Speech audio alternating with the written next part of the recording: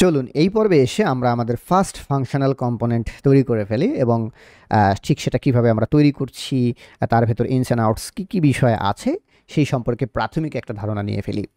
তো functional component actually কি? Functional component is actually A JavaScript function. যে JavaScript ফাংশনটা করে কি, আমাদের একটা ভিউ রিটার্ন করে। ভিউ মিনস আমরা ওয়েব পেজের মধ্যে যে HTML-গুলো দেখতে পাই, CSS-গুলো দেখতে পাই, বা যে আউটপুটটা আমরা আমাদের স্ক্রিনে দেখতে পাই, সেই আউটপুটটাকে সে করে কি, রিটার্ন করে। এবং ফাংশনাল কম্পোনেন্ট লেখাও অনেক বেশি ইজি এবং this is very light weight এবং খুব ফাস্ট রেন্ডারিং হয়। দ্যাট ইজ ওয়াই আমরা ফাংশনাল কম্পোনেন্টই বেশি বেশি ব্যবহার করব। তো ফাংশনাল কম্পোনেন্ট কীভাবে তৈরি করতে হয়, আমি এখানে app.jsx যেটি আছে, এই app.jsxটাকে কমপ্লিটলি এখান থেকে ক্লিন করে দিচ্ছি এবং এখানে এটাকে জুম করে দিচ্ছি যাতে করে আপনারা ভালোভাবে আরও দেখতে পান। তো গত পর্বে আমরা ভিজুয়াল স্টুডিও কোডের যে এক্সটেনশন আছে সেখানে React.js কোড স্নিপেটস একটা এক্সটেনশন দেখেছিলাম। সেই এক্সটেনশনের থেকে যদি আমরা শর্টকাট ইউজ করি সেক্ষেত্রে RSC means stateless component means functional component. আমরা জাস্ট RSC লিখে যদি এই শর্টকাটটাকে পিক করি তাহলে অটোমেটিক্যালি এখানে হয় কি, আমাদের একটা ফাংশনাল কম্পোনেন্ট ক্রিয়েট হয়ে যায়। যদিও এই ফাংশনাল কম্পোনেন্টের উপরে এখানে একটা রিয়াক্ট ইম্পোর্ট হয়ে গেছে, এই রিয়াক্ট আমাদের ইম্পোর্ট করার প্রয়োজন নেই, জাস্ট এতটুকুই হচ্ছে আমাদের ফাংশনাল কম্পোনেন্ট। যে ফাংশনাল কম্পোনেন্টটা খেয়াল করে দেখেন, this is actually A arrow function denoted by constant. ওকে, এবং এইখানে আমাদের কম্পোনেন্টের যে নাম, সেই নাম আর আমাদের ফাইলের নাম একই রকম হয়। যেরকম আমাদের এই ফাইলের নাম হচ্ছে app.jsx, দ্যাট ইজ ওয়াই আমাদের এই কম্পোনেন্টের নামও হয়ে গেছে অ্যাপ। এখন ধরেন এখানে আমি সোর্সের ভিতরে নতুন আরেকটা কম্পোনেন্ট তৈরি করব। আমার এই কম্পোনেন্টের নাম হবে হচ্ছে ডেমো। তাহলে demo.jsx নামে আমি একটা ফাইল তৈরি করে নিলাম। এখন আমি যদি শর্টকাট নেই RSC, এটা যদি আমি নিয়ে এখানে ফাংশনাল কম্পোনেন্ট ক্রিয়েট করি, তাহলে আমার ফাইলের নাম যেহেতু demo, that is Y according to the file name এখানে কনস্ট্যান্টের নামও হয়ে গেছে ডেমো এবং আমাদের এখানে একটা কি হয়েছে, অ্যারো ফাংশন ক্রিয়েট হয়ে গেছে। এখন এই অ্যারো ফাংশনটা যা রিটার্ন করে, অ্যাকচুয়ালি ব্রাউজারে আমরা আউটপুট আকারে এই রিটার্নের অংশটুকুই দেখতে পাই। আর এই অ্যারো ফাংশন কি রিটার্ন করে, আমাদেরকে একটা ভিউ রিটার্ন করে, বা ফাইনাল একটা আউটপুট রিটার্ন করে, বা একটা ইউজার ইন্টারফেস রিটার্ন করে, বা একটা ইউজারের সামনে ভিজিবল কিছু একটা রিটার্ন করে। তো চলেন এইখানে আমি আমার এই অ্যাপ কম্পোনেন্টের ভেতরে একটা H1 ট্যাগ দিলাম। এই H1 ট্যাগের ভেতরে আমি লিখলাম যে হচ্ছে I am learning react, just এতটুকু লিখলাম। তাহলে আমরা এই অ্যাপ কম্পোনেন্ট থেকে finally I am learning react একটা H1 ট্যাগ, এই H1 ট্যাগের যে ভিউটা হবে সেই ভিউটাকে আমরা রিটার্ন পাবো। তো এই অবস্থায় আমরা যদি আমাদের এই প্রজেক্টটিকে রান করি, আমরা এটাকে টার্মিনাল থেকে রান করছি, আমি টার্মিনালে চলে যাচ্ছি। টার্মিনালে গিয়ে আমরা কি করব, টার্মিনালে গিয়ে আমরা এটাকে ভিট কমান্ড দিয়ে রান করতে পারি অথবা npm run dev দিয়েও রান করতে পারি, আপনার খুশি। তো ধরেন আমি npm run dev দিয়ে এটাকে রান করলাম। এখন যদি আমি ব্রাউজারে গিয়ে এর ফাইনাল আউটপুটটা দেখি, কি দেখতে পাচ্ছি আমরা, আই অ্যাম লার্নিং রিয়্যাক্ট। অর্থাৎ ওই ফাংশনাল কম্পোনেন্টটা, এই যে আমাদের ফাংশনাল কম্পোনেন্ট, আমি এটাকে একটু নিচের দিকে মিনিমাইজ করে রেখে দিচ্ছি। এই যে আমাদের ফাংশনাল কম্পোনেন্ট অ্যাপ, এই অ্যাপ যে ফাংশন, এই ফাংশন থেকে আমরা যতটুকু রিটার্ন পাচ্ছি সেই ভিউটুকুই কিন্তু এখানে আমরা দেখতে পাচ্ছি। এইখানে আমরা যদি একটা বাটন রিটার্ন করি, বাটন রিটার্ন করলাম আমরা সাবমিট, বা ধরেন এখানে একটা ইনপুট টাইপ আমি এখানে তৈরি করে ফেললাম। এখানে আমি একটা HTML-এর ইনপুট টাইপ তৈরি করে ফেলছি। আমি যে ইনপুট টাইপটা তৈরি করছি, ইনপুট টাইপের একটা প্লেস হোল্ডার দিয়ে দিচ্ছি, এখানে একটা প্লেস হোল্ডার দিয়ে দিচ্ছি যে হচ্ছে মাই নেম। তাহলে এইখানে এই পুরো অ্যাপ যে ফাংশনটা, এই ফাংশনের আমাদের রিটার্নের ভেতরে যে অংশটুকু আছে, এই অংশটুকু হচ্ছে আমাদের ভিউ। এইটুকু আমরা পাচ্ছি কি, এখান থেকে ফাইনালি আউটপুট আকারে পাচ্ছি। এখন এই যে আউটপুটটা আমরা পাচ্ছি, বা এই অংশটা আমাদের এই ফাংশনটা করতেছে কি, রিটার্ন করতেছে, বা এই ভিউটাকে রিটার্ন করতেছে। এই ভিউটাকে রিটার্ন করার যে প্রক্রিয়াটা, এই প্রক্রিয়াটাকে আমরা আবার বলতেছি রেন্ডারিং। এটাকে বলতেছি আমরা কি, রেন্ডারিং। অর্থাৎ আমাদের এই ফাংশন এই যে রিটার্ন ফাংশনের ভেতরে রিটার্ন নামে যে অংশটি আছে বা রিটার্নের যে শেষের অংশটি আছে এই অংশের ভেতরে যতটুকু HTML রিটার্ন করছে বা যতটুকু HTML রেন্ডার করছে ঠিক ততটুকুকেই আমরা এখানে ব্রাউজারে ভিজিবল দেখতে পাচ্ছি। দ্যাট ইজ হোয়াই এই ভিউকে ভিজিবল করার যে বিষয়টি বা সামনে নিয়ে আসার যে বিষয়টি এই বিষয়টিকে বলা হচ্ছে কি রেন্ডারিং। এই বিষয়টিকে বলা হচ্ছে রেন্ডারিং। এখন এই রেন্ডারিংয়ের ঘটনাটি যদি আমাদের ব্রাউজারে ঘটে তখন আমরা সেটাকে বলতেছি ক্লায়েন্ট সাইড রেন্ডারিং। আর এই রেন্ডারিংয়ের ঘটনাটি যদি ব্রাউজারে না ঘটে, যদি সার্ভার কম্পিউটারে ঘটে বা সার্ভার সাইডে হয় তখন সেটাকে আমরা বলতেছি সার্ভার সাইড রেন্ডারিং বা CSR। তো এখন শুধুমাত্র আপনাদেরকে আমি server side rendering client side রেন্ডারিংয়ের একটা বেসিক আইডিয়া নিলাম, সামনে এই বিষয়গুলো আমরা আরও ডিটেল পরবর্তীতে জানতে পারবো। তাহলে আশা করি এই পর্বে আমরা আমাদের ফার্স্ট ফাংশনাল কম্পোনেন্ট তৈরি করতে পারবো এবং সেটাকে রানও করতে পারবো। এখন আসেন, এখানে demo.jsx নামে তো আরেকটা কম্পোনেন্ট আমি তৈরি করে রেখেছিলাম, এটাও একটা ফাংশনাল কম্পোনেন্ট। তো ধরেন আমি এই কম্পোনেন্টের ভেতরে একটা h1 ট্যাগের ভিতরে রেখে দিলাম যে হচ্ছে আই অ্যাম ডেমো ফাংশনাল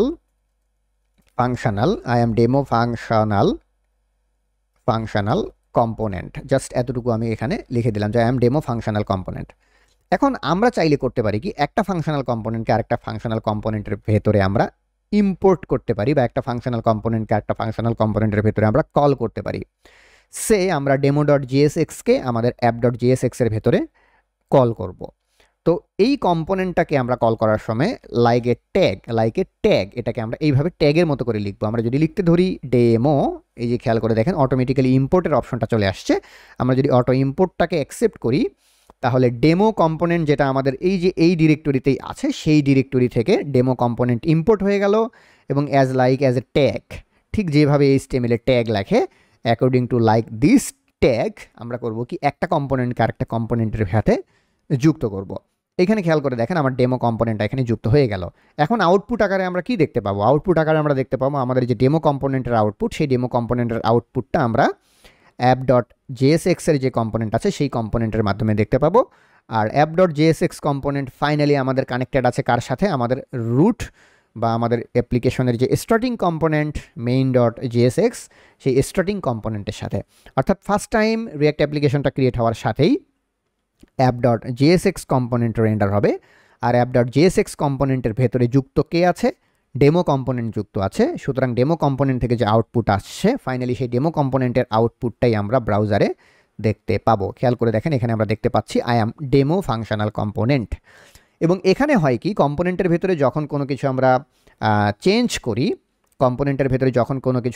করি, আমি যদি দুটো স্ক্রিনকে এখানে পাশাপাশি রেখে আপনাদেরকে দেখাই তাহলে আরও বেটার দেখাতে পারবো। কম্পোনেন্টের ভেতরে যখন কোনো কিছু আমরা চেঞ্জ করব তখন ভিট করবে কি, এটাকে রিয়েল টাইম চেঞ্জ করে দেবে বা হট রিলোড করে দেবে।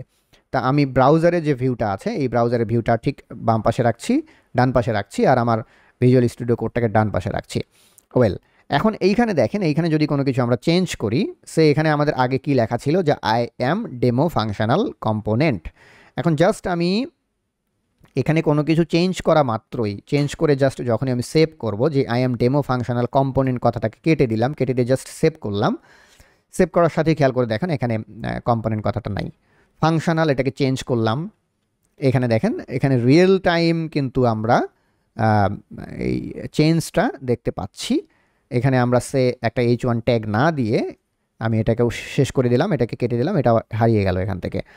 সো এইখানে হচ্ছে কি, ভিট করছে কি, আমি একটা বাটন তৈরি করলাম, এই বাটনের মধ্যে আমি বাটন লিখলাম, এটাকে সেভ করে দিলাম, এখানে আমরা একটা বাটন দেখতে পাচ্ছি।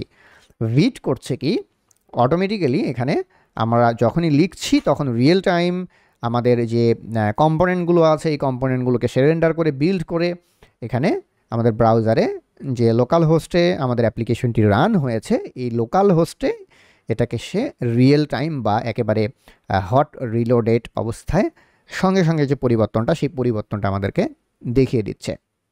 এবং আমরা করতে পারি কি, এরকম ফাংশনাল কম্পোনেন্ট অনেকগুলো তৈরি করতে পারি। দ্যাট ইজ হোয়াই আমাদের কম্পোনেন্ট তো অনেকগুলো হবে, তাই না? দ্যাট ইজ হোয়াই এখানে কিন্তু আমরা কম্পোনেন্ট নামে একটা ডিরেক্টরি তৈরি করেছি। তো আমরা করব কি, এভাবে এলোমেলোভাবে কম্পোনেন্ট তৈরি না করে আমরা এলোমেলোভাবে এভাবে কম্পোনেন্ট তৈরি না করে আমরা আমাদের যে কম্পোনেন্ট ডিরেক্টরিটা আছে বা কম্পোনেন্ট ফোল্ডারটি আছে, এই কম্পোনেন্টের ফোল্ডারের ভেতরে আমরা কম্পোনেন্ট তৈরি করব। এইখানে আমি একটা কম্পোনেন্ট তৈরি করব, সেই কম্পোনেন্টের নাম দিলাম আমি হচ্ছে আমার অ্যাপ্লিকেশনের হেডার। তো কম্পোনেন্টের নাম দিয়ে দিলাম আমি header.jsx। দেন এখানে আরেকটা কম্পোনেন্ট তৈরি করে নিচ্ছি আমি, এই কম্পোনেন্টের নাম দিলাম হচ্ছে আমার অ্যাপ্লিকেশনের footer.jsx। তারপরে ধরেন আমার অ্যাপ্লিকেশনের ভিতরে কী কী থাকবে, আরও অনেক কিছু থাকতে পারে। আমার একটা হিরো সেকশন থাকবে, তাহলে hero.jsx একটা কম্পোনেন্ট আমি তৈরি করে নিলাম। তারপরে ধরেন এখানে আরেকটা কম্পোনেন্ট তৈরি করে নিলাম, এই কম্পোনেন্টটার নাম দিলাম হচ্ছে আমি contact.jsx বা contactform.jsx। তো এই রকম আমাদের একটা ওয়েব পেজের মধ্যে থাকতে পারে কি অনেকগুলো কম্পোনেন্ট থাকতে পারে। দ্যাট ইজ ওয়াই আমরা একটা কম্পোনেন্ট ডিরেক্টরি তৈরি করে নিয়েছি, যে কম্পোনেন্ট ডিরেক্টরির ভেতরে আমরা অনেকগুলো কম্পোনেন্ট তৈরি করতে পারবো। তো ধরেন আমাদের একটা ওয়েব পেজ হবে, যে ওয়েব পেজের ভেতরে আমাদের একটা হেডার কম্পোনেন্ট আছে। তো এইখানে আমরা কিবোর্ড শর্টকাট ব্যবহার করছি, আমরা রিয়াক্ট কোড স্নিপেটস ব্যবহার করে আমরা হেডার কম্পোনেন্ট এখানে তৈরি করে নিলাম। তারপরে আসেন এখানে হিরো সেকশনের জন্য আমরা কম্পোনেন্ট তৈরি করে নিচ্ছি, এই কম্পোনেন্টের নাম হচ্ছে আমাদের হিরো। তো উপরে আমাদের শুরুতেই কিন্তু রিয়াক্ট ইম্পোর্ট করার দরকার নাই, এজন্য আমি উপরে শুরুতেই রিয়াক্ট ইম্পোর্টের যে লাইনটা, ওই লাইনটাকে কেটে দিচ্ছি, যদিও পরবর্তীতে ওটা আমাদের প্রয়োজন হবে। হ্যাঁ, পরবর্তীতে রিয়াক্টকে উপরে ইম্পোর্ট করার প্রয়োজন আমাদের হবে, আপাতত আমাদের প্রয়োজন নেই। হেডারে হলো, তারপরে আসেন ফুটারের ভেতরে আমি একটা ফাংশনাল কম্পোনেন্ট ক্রিয়েট করে নিলাম। উপরে আপাতত আমাদের রিয়াক্ট ইম্পোর্ট করার দরকার নাই, আমি রিয়াক্ট ইম্পোর্টটা এখান থেকে সরিয়ে দিচ্ছি। কন্ট্যাক্ট ফর্মের ভেতরে আমি একটা কম্পোনেন্ট ক্রিয়েট করে নিলাম, এখানেও রিয়াক্টটা সরিয়ে দিলাম। এখন আমি প্রত্যেকটা কম্পোনেন্টের ভেতরে জাস্ট এর একটা পরিচয় দিয়ে দিচ্ছি, হেডারের ভেতরে ধরেন আমরা কি করব, হেডারের ভেতরে আমরা অ্যাপ্লিকেশনের জন্য মেনু তৈরি করব। তো অ্যাপ্লিকেশনের জন্য আমি এখানে মেনু তৈরি করছি হেডারের ভিতরে। হেডারের ভিতরে আমার দুটো মেনু থাকবে, একটা হচ্ছে আমাদের হোম মেনু, আরেকটা মেনু ধরেন হচ্ছে আমার আদার্স। হ্যাঁ, ধরেন আরেকটা মেনু আমার আদার্স। এখানে আমরা করতে পারবো কি, হেডারের ভেতরে আমরা আমাদের যে অ্যাপ্লিকেশনের যে নেভিগেশন সিস্টেম আছে বা নেভিগেশন মেনু আছে, সেই মেনুটা ধরেন আমি হচ্ছে এখানে ফুটারের ভেতরেও লিখে ফেলেছি। আবার ধরেন না, ফুটারের ভেতরে তো এটা হবে না, আমরা হেডারের ভিতরে এটা লিখে দিলাম।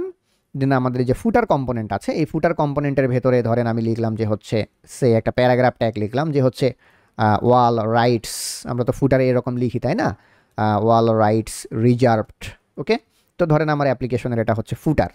দেন এখানে একটা কন্ট্যাক্ট ফর্ম, এই কন্ট্যাক্ট ফর্মের ভেতরে ধরেন আমি খুব সিম্পল ইনপুট টাইপ দিলাম, ইনপুট টাইপ দিয়ে একটা বাটন দিচ্ছি, বাটনের নাম দিলাম হচ্ছে সাবমিট, বাটন দিয়ে একটা ফর্ম তৈরি করে নিলাম। আবার ধরেন এটা হচ্ছে আমার অ্যাপ্লিকেশন কি হিরো সেকশন। তো অ্যাপ্লিকেশনের যে হিরো সেকশন আছে, ধরুন আমি এই হিরো সেকশনের ভেতরে একটা ইমেজ নিয়ে নিচ্ছি, হ্যাঁ, এই হিরো সেকশনের ভেতরে একটা ইমেজ নিয়ে নিলাম। এই ইমেজের একটা আমি একটা সোর্স দিয়ে দিচ্ছি এখানে। তো এই মুহূর্তে আমার কাছে তো এখানে কোনো তেমন কোনো ইমেজ নেই, তো আমি করতে পারি কি, এখানে জাস্ট অনলাইন থেকে ইন্টারনেটে সার্চ করলে এরকম অনেক দামি ইমেজ পাওয়া যায়, সেখান থেকে একটা ইমেজ নিয়ে আসছি আমি। আমি আমার ওয়েবসাইট থেকে নিয়ে আসছি, আমার ওয়েবসাইটে চলে গেলাম, আমার ওয়েবসাইটে আমার হিরো সেকশনে যে ইমেজটা আছে, আমি জাস্ট এই ইমেজের যে লিঙ্ক আছে সেই লিঙ্কটাকে কপি করে এখানে দিয়ে দিলাম। তাহলে খেয়াল করে দেখেন আমার অনেকগুলো কম্পোনেন্ট হয়ে গেল, কন্ট্যাক্ট ফর্ম, ফুটার, হেডার, হিরো সেকশন। তো এই যে অনেকগুলো কম্পোনেন্ট, আমার এই কম্পোনেন্টগুলোকে যুক্ত করে আমরা করতে পারি কি একটা ওয়েব পেজ তৈরি করে ফেলতে পারি। তাহলে অ্যাপ.jsx এর ভেতরে যদি আমি আসি, আমি স্টেপ বাই স্টেপ একটা একটা করে করব কি সবগুলো কম্পোনেন্ট, এই যে কন্ট্যাক্ট ফর্ম.jsx একটা কম্পোনেন্ট, এগুলোকে সেভ করে নিতে হবে নিশ্চয়ই, Ctrl+S প্রেস করলে সেভ হয়ে যাবে। হেডার এটা সেভ হয়ে গেল, হিরো সেকশন এটাকে আমি সেভ করে নিলাম, তারপরে হেডার এটাকেও সেভ করে নিলাম। খেয়াল করে দেখেন সবগুলো কম্পোনেন্টকে কিন্তু আমি সেভ করে নিয়েছি। কন্ট্যাক্ট ফর্ম এটার ভেতরে যা লিখেছি, ফুটারের ভেতরে যা লিখেছি সেভ হয়ে গেছে, হেডারের ভেতরে যা লিখেছি, হিডার সেকশনের ভেতরে যা লিখেছি সব সেভ করে নিয়েছি। এখন এই কম্পোনেন্টগুলোকে আমার অ্যাপ.jsx এর ভেতরে আমি one by one just call করে একটা ওয়েব পেজ বানিয়ে ফেলতে পারি। শুরুতেই আমার কি দরকার, শুরুতেই আমার হচ্ছে আমার যে হেডার কম্পোনেন্ট, এই যে কম্পোনেন্ট ডিরেক্টরির ভেতরে আমরা যে হেডার তৈরি করেছি, HEADER হেডার, তাহলে শুরুতেই আমাদের কি দরকার, শুরুতেই আমাদের এখানে হেডার দরকার। তো শুরুতেই আমি অ্যাপ.jsx এর ভেতরে আমাদের যে হেডার আছে, সেই হেডার কম্পোনেন্টটাকে এখানে আমি উপরে ইম্পোর্ট করে নিলাম। হেডারের পরে আমাদের তার নিচে কি লাগবে, তার নিচে আমাদের একটা হিরো সেকশন লাগবে, রাইট, তার নিচে আমাদের একটা হিরো সেকশন লাগবে। এই যে আমাদের হিরো সেকশন। তো সে আমি এখানে আমাদের যে হিরো সেকশন আছে এই হিরো সেকশনটাকে আমি ইম্পোর্ট করে নিলাম। দেন হেডারের উপরে গেল, তার নিচে আসলো আমাদের হিরো সেকশন। হিরো সেকশনের পরে আসুন হচ্ছে আমাদের যে কন্ট্যাক্ট ফর্ম আছে, আমি এই কন্ট্যাক্ট ফর্মটাকে এখানে ইম্পোর্ট করে নিতে চাই। তাহলে আমি এখানে লিখতে ধরলাম কন্ট্যাক্ট ফর্ম। তাহলে কন্ট্যাক্ট ফর্মটাকে এখানে ইম্পোর্ট করে নিলাম। এরপরে আসেন কন্ট্যাক্ট ফর্মের পরে আমাদের যে সবার নিচে ফুটার আছে, এই ফুটারটাকে আমি ইম্পোর্ট করতে চাচ্ছি। তাহলে ফুটারটা ওপেন করে রেখেছি আমি, এবং এখানে ফুটারটাকে আমি ইম্পোর্ট করে দিলাম। জাস্ট আমি লিখতে ধরলাম ফুটার, তাহলে কিন্তু সাজেশন চলে আসলো। এই সাজেশনটা পিক করলাম, আমার ফুটারটা এখানে ইম্পোর্ট হয়ে গেল। তো যদি কোনো কারণে ইম্পোর্ট না হয়, সে আমার এখানে অটো ইম্পোর্ট যে এক্সটেনশন আছে সেই এক্সটেনশনটা কাজ করলো না, তাহলে কিন্তু ম্যানুয়ালি আমাদেরকে এখানে ইম্পোর্ট করে দিতে হবে। তো এখন যদি আমাদের ওয়েব পেজটা আমরা দেখি, খেয়াল করে দেখেন, এই যে আমরা ওয়েব পেজটা দেখতে পাচ্ছি।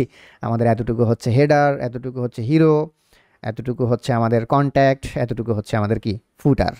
তো এইভাবে হয় কি, অনেকগুলো কম্পোনেন্ট একত্রিত হয়ে আমাদের একটা ওয়েব পেজ ক্রিয়েট করে। এবং এই যে কম্পোনেন্টগুলো আমরা তৈরি করে নিয়েছি, এই কম্পোনেন্টগুলো সবগুলোই হচ্ছে আমাদের কি রিইউজেবল, অর্থাৎ শুধুমাত্র যে একটা পেজের ভেতরে বা একটা জায়গাতে সেগুলোকে আমরা ব্যবহার করব নট অনলি দ্যাট, যে কোনো জায়গাতে আমরা সেগুলোকে ব্যবহার করতে পারি।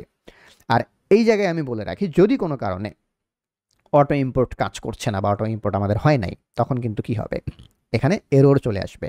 সে এগুলো কোনোটাই আমার ইম্পোর্ট হয়নি, এখানে খেয়াল করে দেখেন ফাঁকা দেখাচ্ছে, কিছুই দেখাচ্ছে না। এবং আমরা যদি ইনস্পেক্ট করে কনসোলে দেখি, এখানে কনসোলে আমরা অনেকগুলো এরর দেখতে পাবো, অনেকগুলো এরর দেখতে পাবো, কারণ এগুলো একটাও আমাদের ইম্পোর্ট হয়নি। তো যদি ইম্পোর্ট না হয়, যদি ইম্পোর্ট না হয় তাহলে কিন্তু আমাদেরকে অবশ্যই অবশ্যই এটা ইম্পোর্ট করে দিতে হবে। যে কি ইম্পোর্ট, সে আমি হেডারটাকে এমনিতেই ম্যানুয়ালি ইম্পোর্ট করে দিতে চাচ্ছি, তাহলে import header, header import header from, from এটাকে আমরা কোথায় থেকে ইম্পোর্ট করব, আমাদের যে কম্পোনেন্ট ডিরেক্টরি আছে সেই কম্পোনেন্ট ডিরেক্টরি থেকে হেডারকে আমি ইম্পোর্ট করে দিলাম। তারপরে একইভাবে সবগুলোকেই কিন্তু আমাদেরকে, যদি আমরা চাই, এভাবে আমরা ম্যানুয়ালিও ইম্পোর্ট করে দিতে পারি, যদি অটোমেটিক্যালি ইম্পোর্ট না হয়। যদি অটোমেটিক্যালি ইম্পোর্ট না হয়, সে আমাদের এখানে এই সেকশনটার নাম কি হিরো। তারপরে আমাদের আসি হচ্ছে আমরা কন্ট্যাক্ট ফর্ম, তাহলে এইখানে কন্ট্যাক্ট ফর্ম আমি ইম্পোর্ট করে দিলাম, কন্ট্যাক্ট ফর্ম, কন্ট্যাক্ট ফর্ম। তারপরে আসেন কি আমাদের আছে ফুটার, তাহলে এখানে আমি লিখলাম হচ্ছে ফুটার, ফুটার যে import footer, import footer from component slash ফুটার। ওকে, তো যদি আমাদের কোনো কারণে ইম্পোর্ট না হয় একটা কম্পোনেন্টের সঙ্গে আরেকটা কম্পোনেন্ট, আমাদেরকে কিন্তু এভাবে ইম্পোর্ট করে দিতে হবে। তাহলে ইম্পোর্ট করে দেওয়ার পরে খেয়াল করে দেখেন এখানে কনসোলে আর কোনো এরর আমাদের নাই। তো আশা করি এই ভিডিও থেকে আপনারা ফাংশনাল কম্পোনেন্টের একটা অবজারভেশন পেয়ে গেছেন, কিভাবে কম্পোনেন্ট তৈরি করতে হয়, একটা কম্পোনেন্টের মধ্যে আরেকটা কম্পোনেন্টকে কিভাবে যুক্ত করতে হয়, কেন আমরা ইম্পোর্ট করি, কিভাবে ইম্পোর্ট করব, এই বিষয়গুলো সম্পর্কে একটা ভালো ধারণা পেয়ে গেছেন। এর পরের পর্বে গিয়ে আপনাদের সঙ্গে আমি আলোচনা করা শুরু করব জেএসএক্স নিয়ে। তো ফাংশনাল কম্পোনেন্টের ভেতরে কিন্তু আরও অনেকগুলো বিষয় আছে। ফাংশনাল কম্পোনেন্টের ভেতরে এর নিজস্ব বেশ কিছু মেথড আছে, রেন্ডারিং আছে, কন্ডিশনাল রেন্ডারিং আছে, সেই বিষয়গুলো আমরা স্টেপ বাই স্টেপ জানতে থাকব। তো পরের পর্বে গিয়ে আমরা জানবো হচ্ছে JSX, then step by step আমাদের রিয়্যাক্টের অনেক কী বলবো, অনেক ক্রিয়েটিভ টপিক আসলে রিয়্যাক্টের মধ্যে আছে, সেগুলো নিয়ে বিস্তারিত আলোচনা করব। ধন্যবাদ সবাইকে।